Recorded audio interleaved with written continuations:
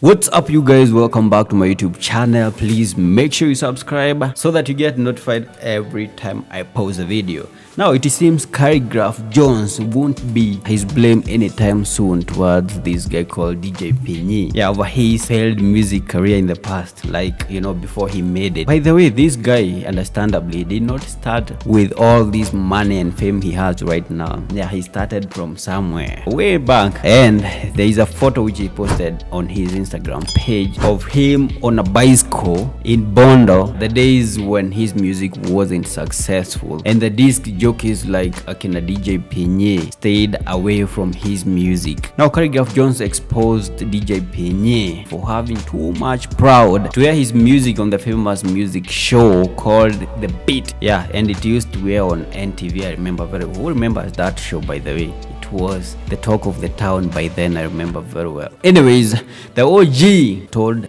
the veteran DJ, as he captioned on that photo of him on a bicycle, and I quote, "Hizi ndizo zile siku DJ Pinye hakuwa anataka kucheza wimbo zangu kwa The Beat. Maisha ilikuwa imeenda vibaya mpaka nikarudi Bondo kuendesha blaki na kuuza raboni." I don't know what the raboni is. Akwenda huko mbali sana.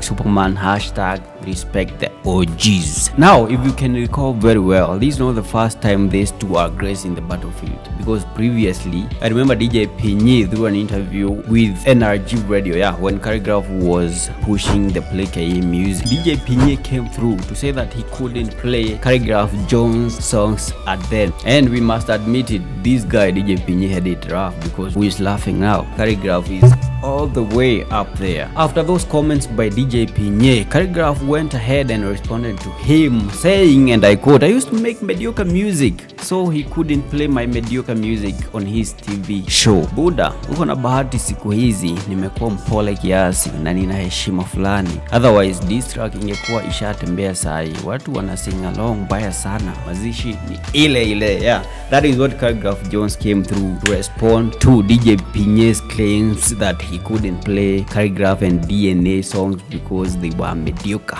by then. That is what this guy literally said. Anyways, what do you think? Drop your comment down there in the comment section. Don't forget to subscribe to my YouTube channel. I'll be back with more news in a few. So see you guys in the next one.